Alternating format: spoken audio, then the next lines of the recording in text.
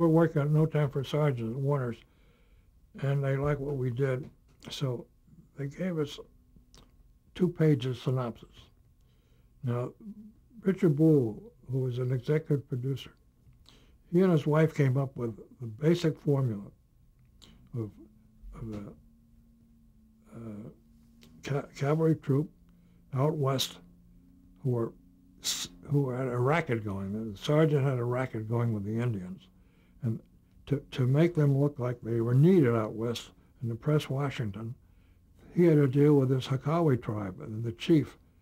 You know, they would make the souvenirs and the sergeant had the concession to sell them.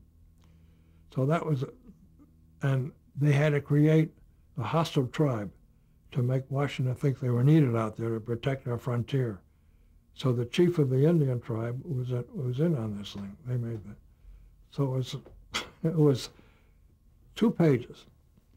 Well, a man named Jim Barnett, who was a staff writer at Warner's, wrote up the 2 pages. Mr. Boole and his wife didn't. This meant that when we did the pilot, they had nothing to say with it because nothing was written. So Jim Barnett got a small part of the writing credit as co-writer of the story, and we got the teleplay. Now, about 5 years ago, a guy named Bobby, I wrote it down.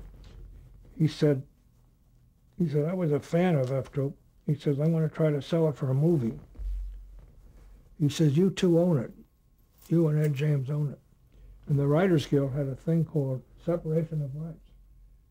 So we own F Troop, not knowing it. Well, Robert, he sold it to 3 studios, but only for, I didn't mean to make this a movie, an action picture. And